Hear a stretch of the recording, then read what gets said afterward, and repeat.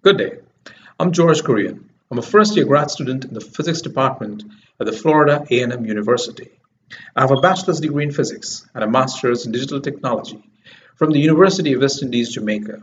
I intend to pursue a PhD program and work in the industry or in the academia, where I can continue my research and publications related to my PhD.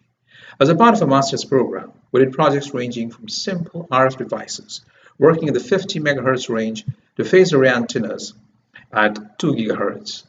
I was involved in a project to build a phased array microwave antenna based upon the paper published by Professor Paul Diamond from the Columbia University, with varying voltage or current supplied to the antenna elements, which were copper patches etched onto a board, so as to focus the transmitted signal in any specific direction from a fixed flat array.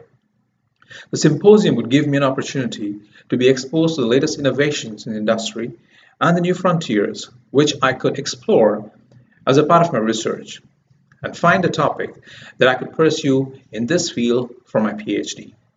It would also give me an opportunity to learn about the various prospects in the industry that I would have if I pursued this area, more than what I would be exposed to by reading the information online.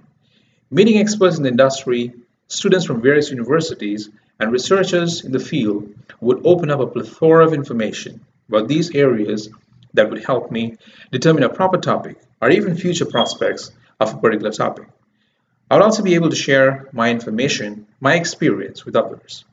Thank you for considering my application for the symposium. It would be a great educational experience for me if I'm able to attend the symposium. Thank you.